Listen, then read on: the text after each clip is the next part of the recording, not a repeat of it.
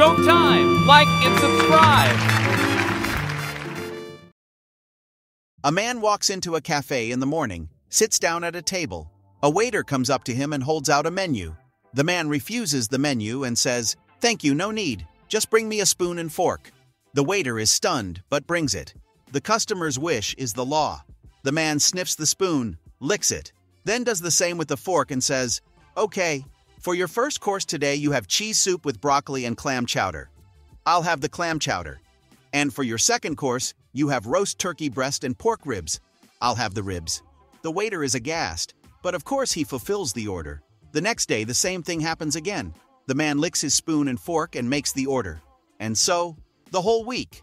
Finally, the waiter gets tired of it all. Before carrying the man's usual spoon and fork, he goes to the cook, Bridget, and asks her to insert these utensils into her piquant place. The cook replies to him, "Are you out of your mind? Come on, what's it to you? Just for a second, please." The waiter replies pathetically, "Well, anyway, she did everything as he asked." The waiter, rubbing his hands together happily and imagining how he's going to play a joke on the man, drags him the cutlery.